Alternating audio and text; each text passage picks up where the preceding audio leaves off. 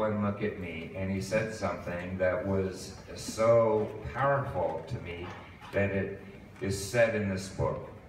And it's said by a Turkish father to his son who has just been arrested for being a terrorist. And the father says to the son, my father said to me, I would rather to be dead than to have created a son like you. Et mon père m'a dit quelque chose de si fort que je n'ai jamais oublié, que je l'ai utilisé dans mon livre. Dans mon livre, c'est un père turc qui dit ça à son fils qui vient d'être arrêté pour terrorisme. Et donc c'est ce que j'ai entendu de la bouche de mon père. Je préférerais être mort plutôt que d'avoir un fils comme toi.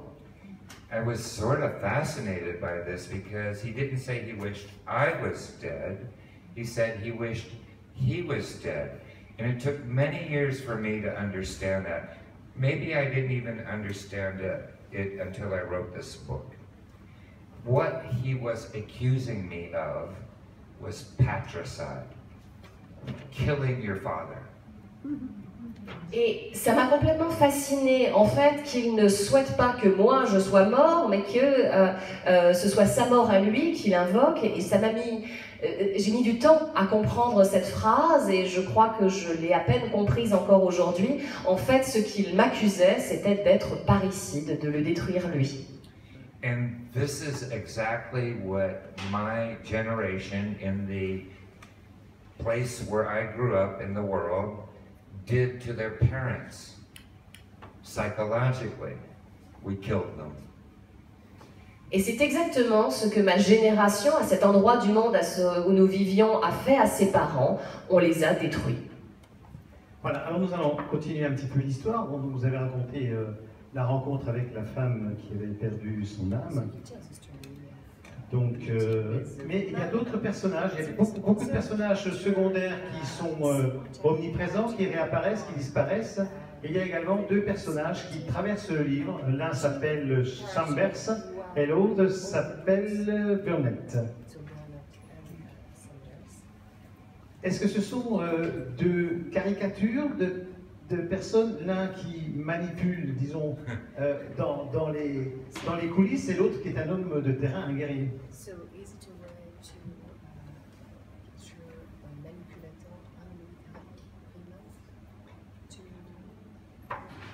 I'm sorry, I don't understand.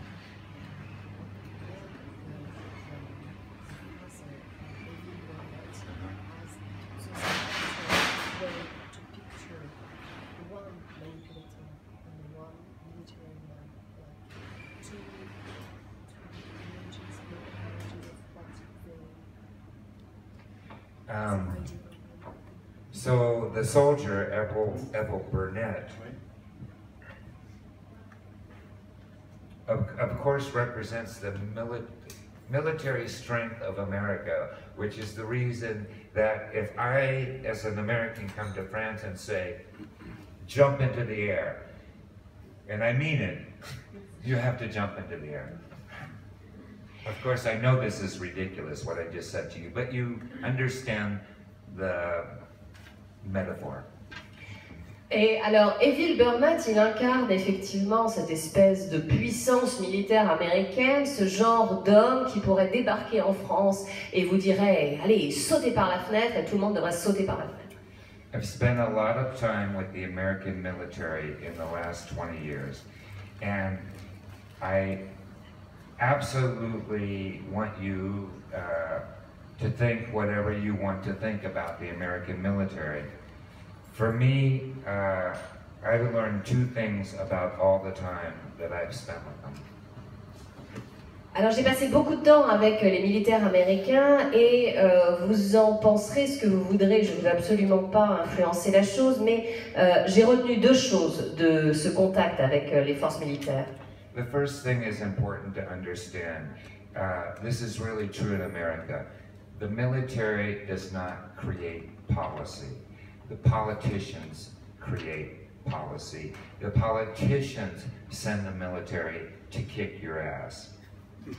Alors, la première chose qu'il faut bien comprendre, c'est que les militaires ne sont pas responsables de la politique américaine. Les politiciens sont responsables de la politique américaine, et ce sont eux qui envoient les militaires pour vous botter les fesses. The military doesn't always want to do this, but they do what they're told by the politicians. The second thing I learned about the military is, of course, there are some monsters in it. There are in every military. In fact, some militaries are just all monsters. But there are also, in the American military, I found out, some very educated people who really believe in trying to help someone. They honestly do, I'm not kidding. This is one of the reasons when they come home, they shoot themselves because they feel they have betrayed something within themselves. That's very important. The motto of the Special Forces in America, and it's been there since John F. Kennedy created the Special Forces, is De, in Latin, De oppresso liber, to free the oppressed. Now, there are a lot of guys who believe this at first. Alors, donc ces militaires, ils ne veulent pas forcément vous botter les fesses, mais ils obéissent aux ordres. Et la deuxième chose que j'ai appris sur cette armée, c'est que il y a des monstres dans l'armée, et il y a même des armées qui sont uniquement composées de monstres. Mais il y a aussi des gens extrêmement éduqués dans l'armée qui croient sincèrement pouvoir aider les autres. Et c'est pour ça qu'ils s'engagent, et c'est pour ça qu'ils se tirent une balle dans la tête quand ils sont de retour au pays, parce qu'ils ont le sentiment d'avoir trahi une part d'eux-mêmes. Le mot d'ordre des forces spéciales américaines, et ce depuis que JFK les a fondées, c'est libérer l'opprimé. Et les gens pensent sincèrement que c'est ce qu'ils vont faire. So, if I'm going to look for a good person, here's the politicians, here's the military, here's somebody willing to send your children to go die. Here's somebody willing to die himself to save your children. Seriously, who's the good person? Alors, si on cherche où sont les types bien, vous avez d'un côté les politiciens, de l'autre les militaires. D'un côté, vous avez un type qui envoie vos enfants se faire tuer pour sa politique. De l'autre, vous avez un type qui va se faire tuer pour défendre vos enfants. Cherchez où peut être le type bien. After 9/11, this all got very confused. Not just in America, in the world.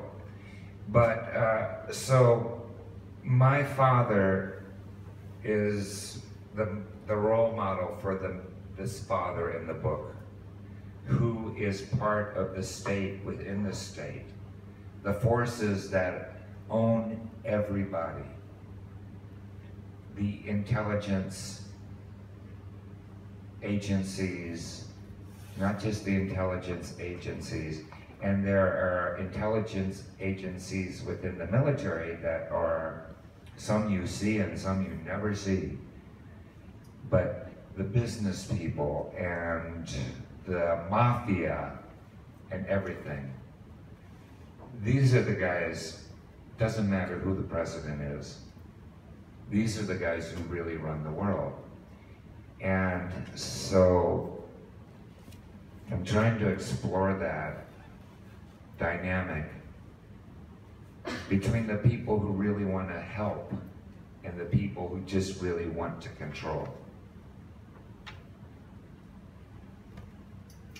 Alors depuis le 11 septembre, ces choses sont devenues très confuses, et non pas seulement aux États-Unis, mais dans le monde entier.